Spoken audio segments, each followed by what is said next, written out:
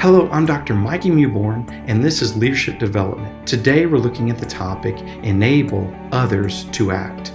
Now, what we're talking about today is the idea of helping other people succeed in the areas that they want to succeed in. We're helping to motivate them in the areas that they desire to be motivated in. And so what does it take for us to help other people? Well, it might take mentoring them. It might take just spending time with them. Maybe just being with them, following through with what you say you're going to do. That's going to help them. And so today, we're going to look at the idea of networking through this topic, Enable Others to Act. It's good to be with you. Let's begin our study. Hello and welcome to Leadership Development. Today we're looking at the topic, Enable Others to Act. It's so good to be with you. Let's begin our study. I want to start by talking about sustained interaction with others. We know that companies fail for many reasons. Of course, you have outdated technology, poor management, and maybe even a market crash. Of course, we've seen all of these things play a toll, really hurt companies in a huge way. Sometimes the product of the company is just outdated, so it no longer works in what the world's doing today. Then also just you have poor management. In other words, people don't know how to manage the company, or it's being managed poorly, and those companies just fall apart.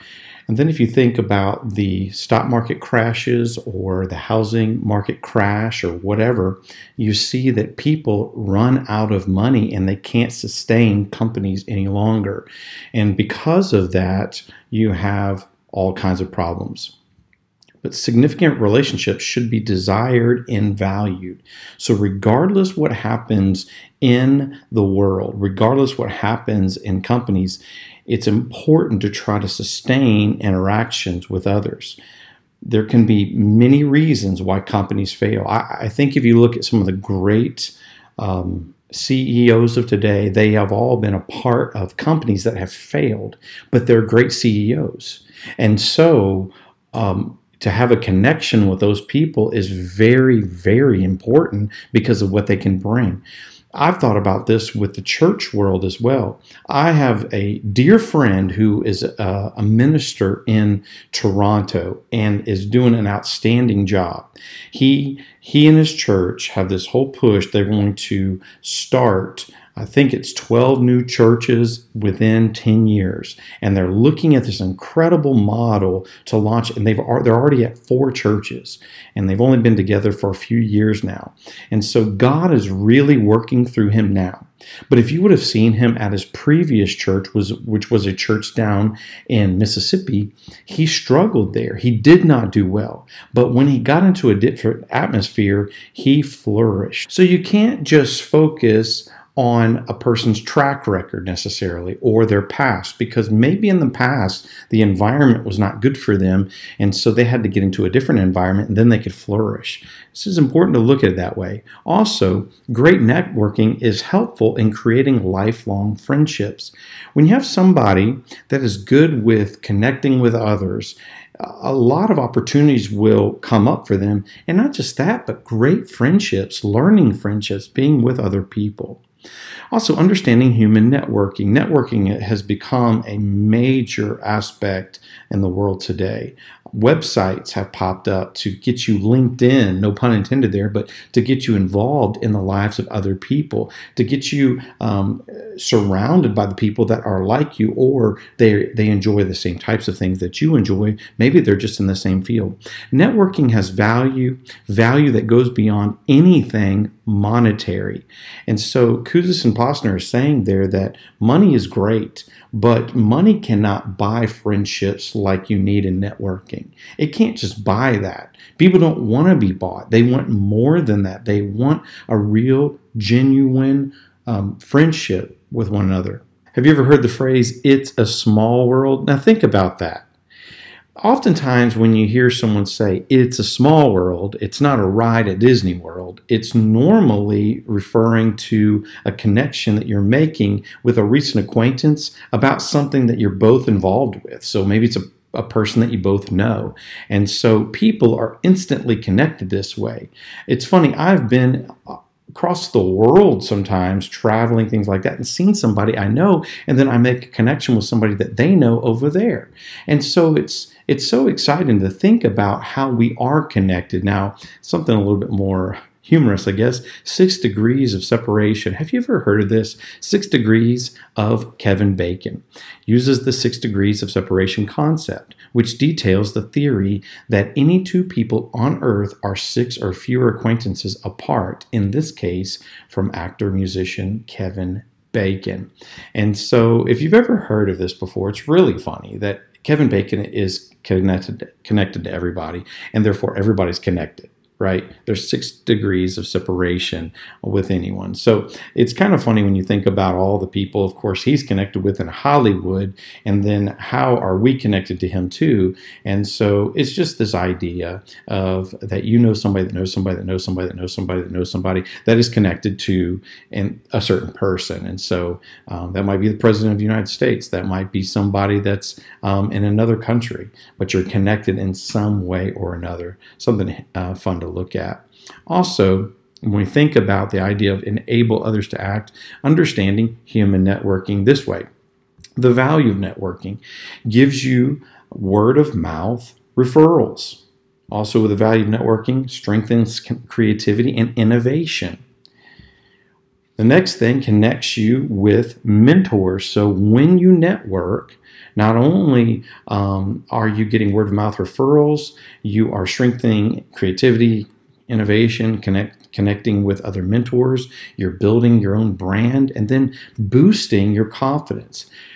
I get extremely positive and maybe confident when I think about people knowing my connection in a certain area. And it's always fun. I love to see people's eyes light up when I am talking to one person and another person comes up to me and I say, man, have you met this guy?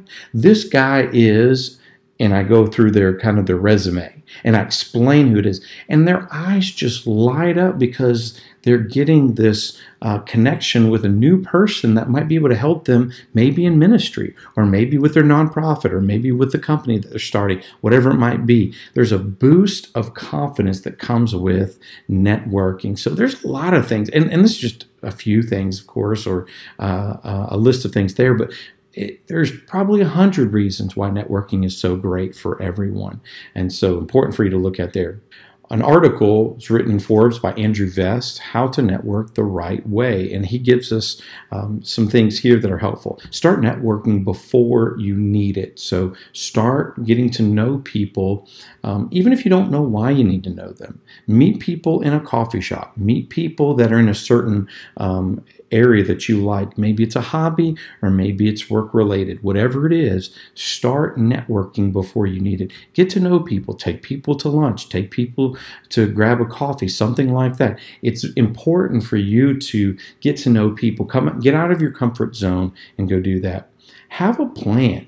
Have a way of meeting people. Let's say you want to get to know a certain person that's in the field that you really like and you study it and you're trying to get better at it and you're whatever is going on there. Have a plan to do that. Have a plan in your networking. Also, forget your personal agenda. Sometimes we have a plan, right? And the plan is to get to know people. And how are we going to do that? Am I going to sit down with, let's say, 5 new people per week that I just don't know, but I want to sit down with them? Whatever that might be. If you're going to do networking the right way too, though, on the other side of that, you got to forget the personal agenda sometimes. So sometimes our personal agenda is, I want to get to know this person so they can get me a job. That's the personal agenda. But let's take that and just get rid of that mindset and say, no, what is this person? What can I learn from this person? Not what are they going to give me, but what can I learn from them? How can I help them? And when you go into it that way, it takes out the personal agenda. You're not going into it with a selfish ambition, or you're not going into it with selfishness of saying, I'm going to get something from this guy because he has this or he has that or he knows everybody. Just forget all that. Instead, how can I help them? How can I be a part of their lives? How can I develop a friendship with them? That's very important. Number 4, never dismiss anyone as unimportant. I have a lot of funny stories about things like this. I've met people and talked to them for a long time on an airplane, and then I didn't even know who they were and how connected I really was to them until we got off the airplane, and then to know I was working with them later on. It's so interesting. I actually met one of my bosses getting off an airplane, getting inside a shuttle, going to a hotel, and I'm talking with one person that's kind of across from me that I didn't know, and I'm telling them about the conference I'm going to and how I'm going to be so involved and how I'm working there. And so I didn't know, but behind me was my actual boss for the entire conference, for the whole week. And so he was watching me and really evaluating me, if you could say that.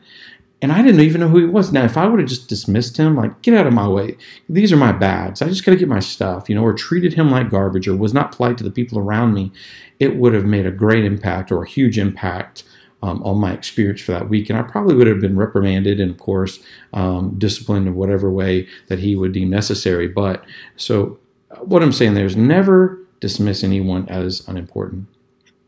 Number 5, connect the dots. Try to find ways to connect with people. It'll be very meaningful. Number 6, figure out how you can be successful. So figure out how you can do it. You might be more of an introvert, and so things may not be as easy for you just walking up to somebody. But you can figure out a way to be useful in the lives of other people and to help them and to be a part of their lives. And so think about ways that you can offer somebody. What does that look like? What are things that come naturally to you that you could say, I can get out there and do this. I can help them with that. May not be something they think of, or may not be something that they're looking for, but you can see their need for it and you can be useful to them. Number 7, follow up and follow through. So when you talk about getting together, follow up with somebody. Make sure that you touch base with them. If you're going to if you say you're going to do something with them, make sure that you follow through with that, all those types of things. Number 8, believe in the power of networking. Understand that it's a powerful tool in the tool bag, and make sure you get out there and do it. And that's just important. Now, the next thing is connect others to resources of power. I don't know if you've ever heard this phrase before, but if you want to be successful, make everyone around you successful. Now, I was told that by a mentor of mine, and he treated it like it was just a phrase that was out there that everybody knew, but I didn't know it. But when he told it to me, it made all the sense in the world. If I want to be successful in whatever I'm doing, make everyone else around me successful as well. Have you ever heard this phrase? It's not what you know, it's who you know. This phrase has become vital for the leaders of today and tomorrow. People need one another for ideas and innovation. I like what Kouzes and Posner says about this. They say the new currency of the internet age is simply intellectual capital. It's social capital, the collective value of the people. Now, it's important for us to think about this idea of the new currency. It's social capital. It's who we know. How well do we know them? Are we involved? Are we working together? Are we creating new ideas? Are we innovative? By being in the lives of other people, you're going to be stronger. You're going to learn more. You're also going to help others develop in that same way. And so it's important for us to connect others to sources of power. I love this quote. Great leaders love to see people grow. The day you are afraid of them being better than you is the day that you fail as a leader. We need to have the heart of a mentor, a person that wants to see other people grow and succeed. We don't need to be afraid of other people becoming more well-known than us or becoming better in a certain area than us. There's so much competition out there, obviously, but we need to help others succeed. We might be behind the scenes, but if you look at the things that you touch in life, are they taking off? Are they becoming very successful? If they are, then you're doing a great job as a leader. Share information and resources. Sharing your contacts helps others network. Sharing information and resources with one another will do these things: deepen significant relationships, equips people with the right items to succeed, and helps people steer clear of mistakes while setting them up for success. It's important for people to share information and resources with one another. We need to be in this thing together. Now, one of the great ways to teach this is based on team building exercises, activities, things like that. I think one of my favorite team building activities that I've ever done is whitewater rafting. And it's so fun because usually you have a leader in the boat who's in the back of the boat. He's telling people what to do. He's telling people when to paddle, how fast to paddle. He's kind of steering the boat. She's kind of steering the boat and leading them through the rapids to get them safely to the end. And it's so fun because when you work together, you can get through a difficult area in a course. You can get through difficult rapids. You can do all kinds of things. And you're having a lot of fun while you're doing it, right? And so great team building activity there. And it's going to deepen those relationships. It's going to help understand, people are going to understand what they need to do. And also help people steer clear of mistakes, right? And so you learn a lot from those team building activities. I just encourage you to be part of something like that if you can. The next quote that I like to give as leadership is the activity of influencing people to cooperate towards some goal which they come to find desirable, which motivates them over the long haul. So when we're helping other people and we're leading other people, we're also influencing them. But what they're doing is learning how to do better and get better in some area that they enjoy, that's desirable to them, and it's motivating to them. And so as we seek to be great leaders, what we're going to do is help other people accomplish their desires. And that's going to go well for them, and it's going to go well for you as a mentor and as a leader.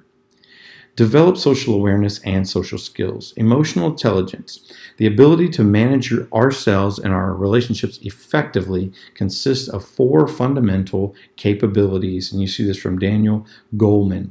He said self-awareness, number 2, self-management, number 3, social awareness, number 4, social skills.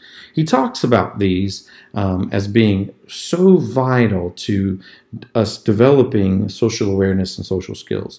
We got to know ourselves first off. We got to know who we are, the best of our ability. There are certain areas that we can't fully know about ourselves. It's almost like they're hidden. If you ever heard the concept of Johari's window before, there's this hidden aspect of us that we don't fully know. Maybe we don't even know what we're communicating, but it's still coming out because it's a facial expression. It's something that we're not thinking. How many times do we say in a sentence and we don't even realize it, right?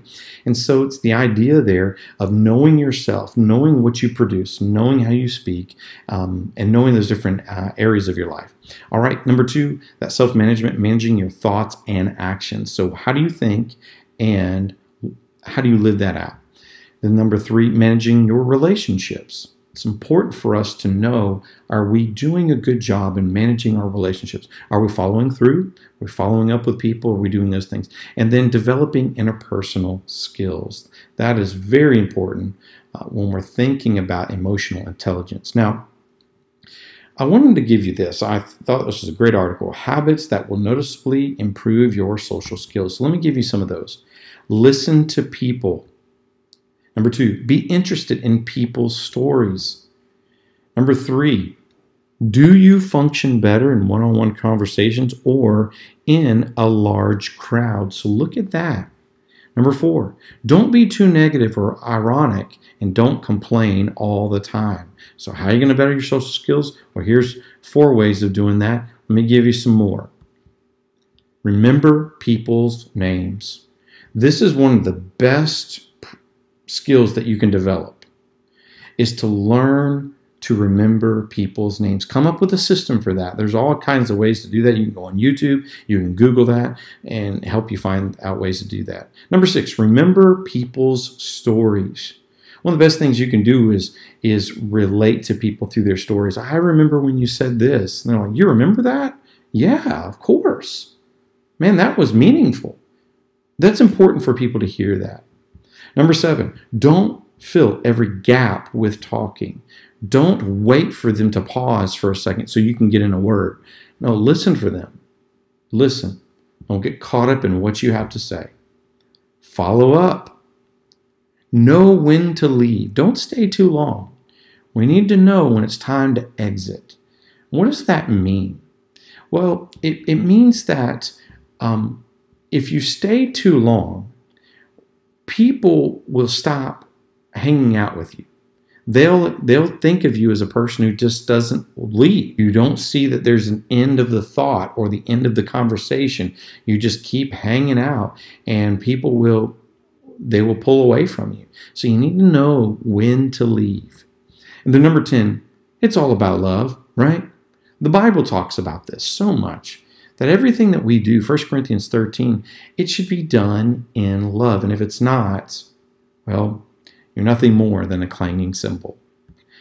All right, well, this has been Enable Others to Act. It's so good to be with you. We'll talk to you soon. Bye-bye. All right, that concludes our study for today about enable others to act. As you can see, it is vital for us to help other people in this journey. Now, the Bible talks about us bearing one another's burdens. It also talks about us cheering for those or celebrating with those who've had good things happen in their life, and to mourn or grieve with those who have had, who are going through hard times. So whatever it is, we are yoked with other people, and we should seek to yoke ourselves with others.